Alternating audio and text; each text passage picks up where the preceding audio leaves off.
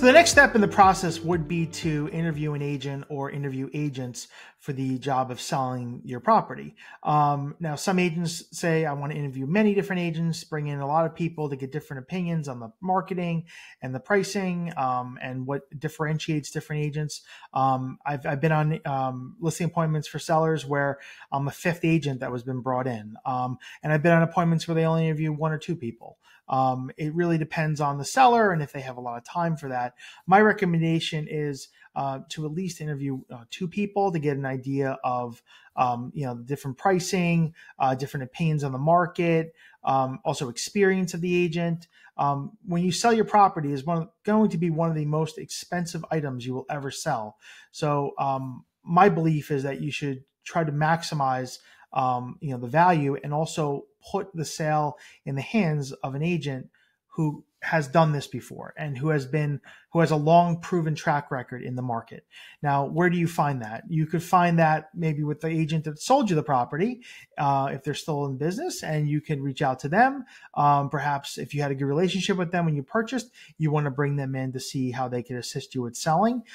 You could find those through online resources, agents. So you could look at like Zillow reviews or Google reviews, or if you're living in a certain town or a certain building, maybe there's an agent that does a lot of transactions in that building.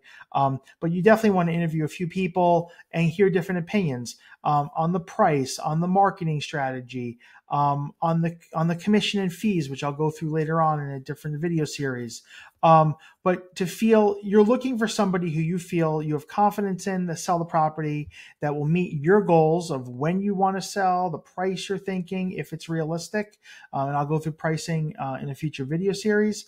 And also someone that you have good rapport with, and that agent has market knowledge. The average agent in the market has probably been around for like 2 to 3 years. And my advice would be to hire someone who's been around probably at least 10 to 15 plus years in the market.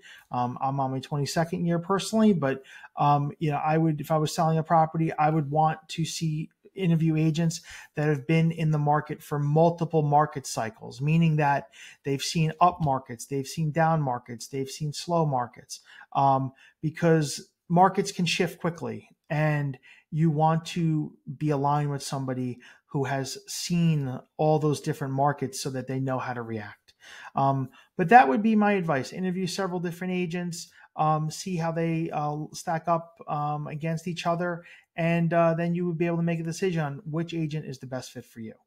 If you have any questions about this, feel free to email me at walter@livingonthehudson or call me at 347-448-3766. I'll be happy to speak with you about your property. Thank you.